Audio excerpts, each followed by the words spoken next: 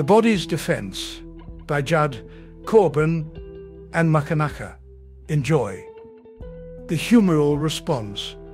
Here we can see a bacterium and a macrophage. The humoral response begins when a pathogen invades the body, releasing chemicals that attract macrophages. These phagocytes swiftly engulf and destroy the pathogen within minutes.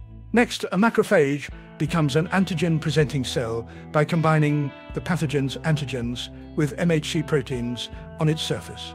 T helper cells recognize and bind to these antigens, triggering the T cells to clone themselves and become active.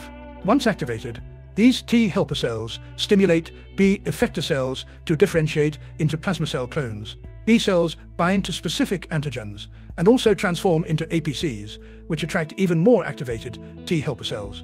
These cells release cytokines, further stimulating the immune response.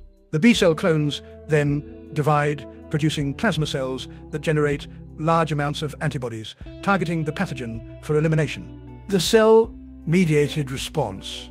In the cell-mediated response, when a cell becomes infected, it presents pathogenic antigens on its MHC proteins. Turning into an APC, T killer cells bind to these antigens, releasing cytokines that activate T helper cells. The activated T helper cells bind to another infected APC, releasing chemicals that create pores in the cell's membrane. These pores cause the infected cell to burst, destroying both the cell and the pathogen it harbored. Thank you for watching.